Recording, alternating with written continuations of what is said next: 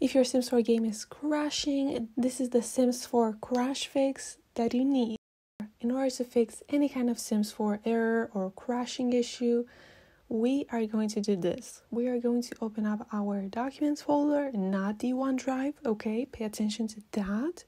Then we are going to select our electronic arts folder. Now, pay attention to those, because if you've done this in the past, you might have several other EA folders, but the one that we are mainly interested in is the electronic arts. Just plain and simple EA, not electronic arts copy or backup or nothing like that. Now we are going to right click on the electronic arts folder and we are going to rename it, and we are going to add an old. You can even rename it into EA backup. Just know that this is your backup folder and do not delete it under any circumstances. We are going to open up the game, which in this case it is working. Okay, the EA app is launching, the game is launching as well. If you're dealing with EA app not launching games, or the EA app won't even load or launch, I have several other videos about how you can fix EA app not launching right over here. But in our case, the game is opening and we are going to completely close it. I know that nothing shows up in the game because we no longer have the saves. But now we are going to get them back. And we are going to get them back by copying the files that are inside our backup folder that we have just renamed.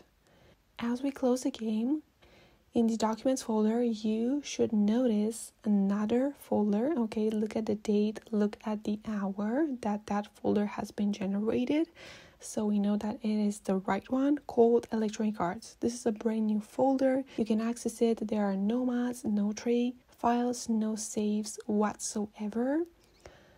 We are doing this because we have a completely clean EA folder, which is what we want. So no corrupted saves, no broken mods, nothing.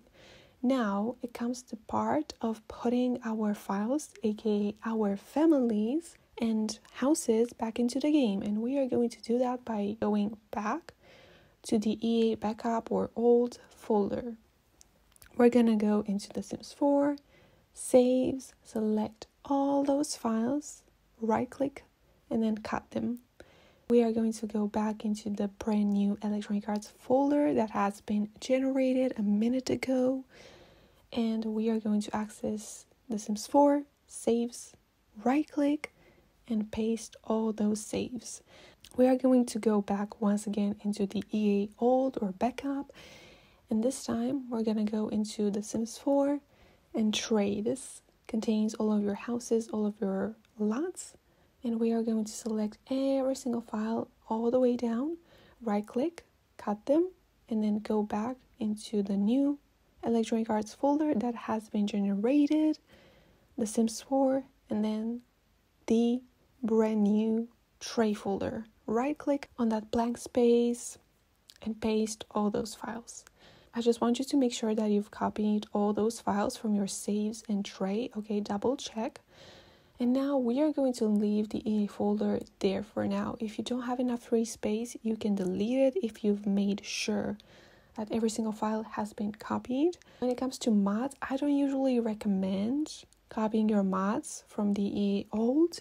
If you only have like clothes and furniture, then you can go ahead and do that. But if you also have script mods like UI cheats, MCC, WW, more columns, any kind of mods that adds features, traits into the game, I would suggest to stay away from those and re-download your favorite mods like MCC, UI cheats. Only download the updated versions for them. If they are not updated, then stay away from them. That is how you can fix Sims 4 crashing, Sims 4 not loading. The game will load, the Sims 4 won't crash anymore at startup. I truly hope this video helped you, and I will see you in my next video.